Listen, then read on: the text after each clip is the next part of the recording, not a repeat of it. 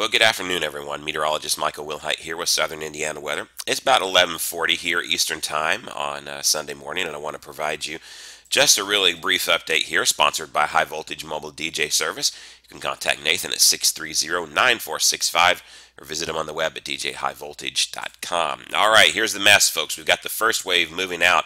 Brought some pretty significant sleet and freezing rain totals to some of us. I know my trees in the front yard are covered with ice, and it sure looks pretty. Thankfully, nothing has fallen yet. We'll hope it stays that way. The good news is I think that most of the freezing rain is now moving out of the area.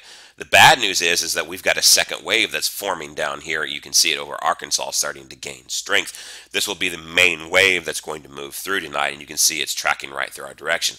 Going to probably have a little bit of a lull in action, a little bit of a break this afternoon, which is a good thing. We can certainly use that. By the time later in the afternoon comes, say 4, 5, maybe 6 o'clock on, that's when we're going to start to see some of those.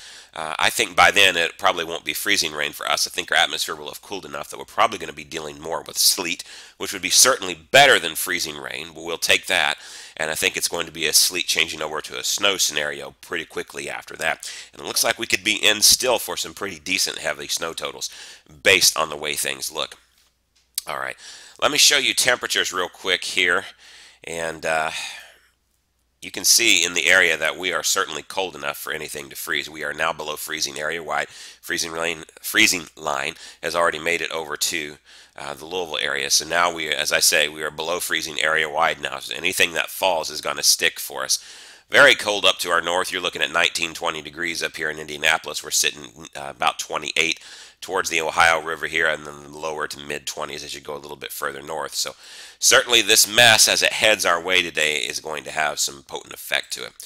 Let's time it all out. I want to show you first here what we call the HRR model, the HRRR, the High Res Rapid Refresh.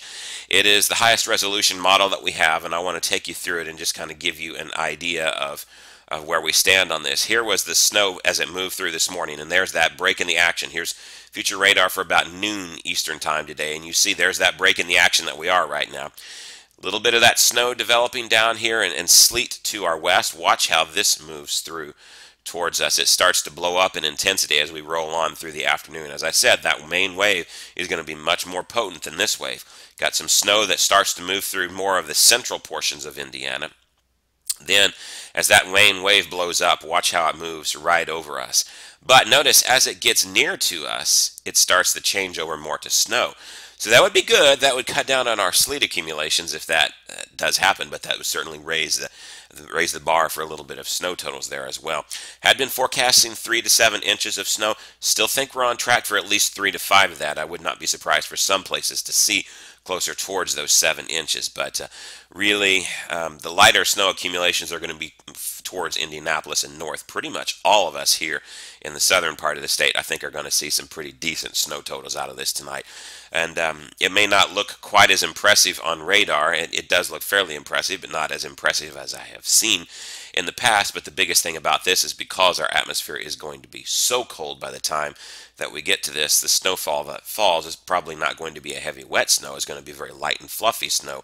Light and fluffy snow sticks and accumulates much faster because there's just more volume to it. So an inch of liquid that falls out of the sky in the form of snow, normally that would be 10 inches under a wet snow, but that would be 15 under a heavy, fluffy snow. I don't think we're going to see 15 inches of snow out of this by any means.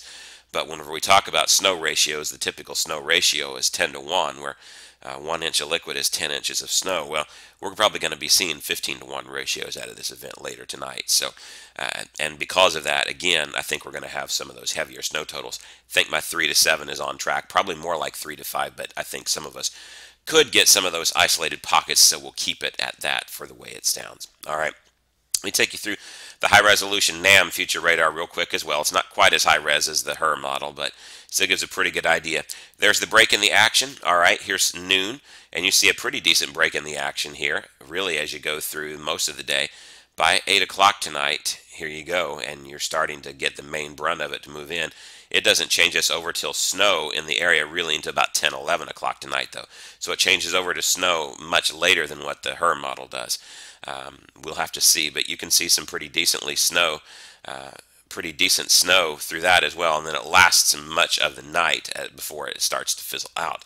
Now the HERM model just does not go as far in time. The latest we have on the HERM model is up till 11 o'clock tonight. So, this is probably going to last through the overnight hours. Again, accumulations on this look pretty decent as far as that's concerned. Here's the latest snow map that I generated last night. I'm not going to make any changes to it. I had predicted up to 0.15 inches of freezing rain. I think that was pretty accurate for most of us, although I think I did see a few reports of a quarter-inch of freezing rain, though they were closer to the Ohio River, and that's closer to that heavier zone anyway. So again, not the Ice-mageddon like some of the models are trying to predict days in advance. That's a good thing. Keep our fingers crossed that we won't see any more of it this afternoon. But then 3 to 7 inches of snow area-wide in this area in the blue is what I'm expecting. 1 to 4 inches snow and sleet north of Indianapolis, and I don't think you're going to have a ton of accumulation up there. You've already gotten, this is, by the way, what you would have gotten through the whole storm, so that's counting what you already got last night. I don't think you're going to see a ton more snow after this.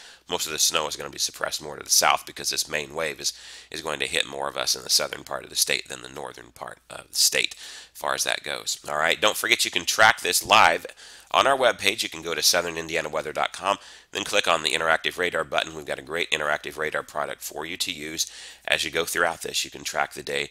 You can track this mess as it moves in. You've got some great zoom tools as well, so you can see exactly where these tools are. You can take off these. Little dots as well for precipitation type and be able to see it. There's the mixed precipitation coming in down here.